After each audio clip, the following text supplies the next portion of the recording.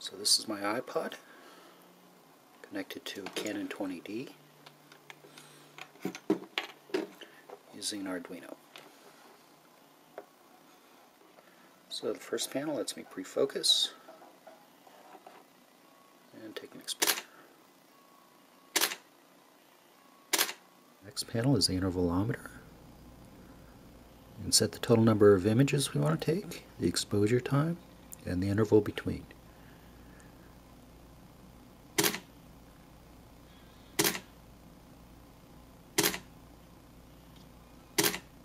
And we'll stop it.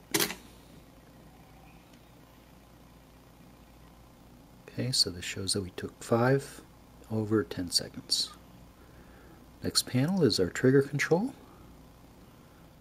So I've connected what's called a passive infrared detector to pin 18, and here's the sensor.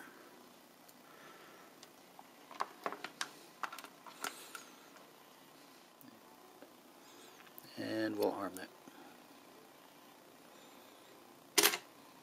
And it does trigger the shutter. Let's disarm it. So in the trigger controls I can add other conditions, right? Or some sensor on pin 19 goes low, and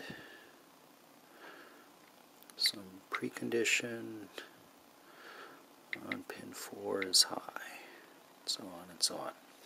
So the admin panel displays voltage in, board voltage, available memory, response time to collect this data, and then some statistics about the web server. And we'll go to the battery page.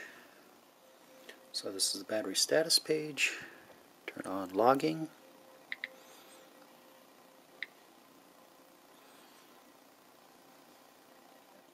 And voltage in to the card. So after a little while, it's nice and steady. Let's disconnect it. Still have it on the battery. Alright, I'll just disconnect the USB cable. And there it's running under battery power. And that's it. Please visit my website.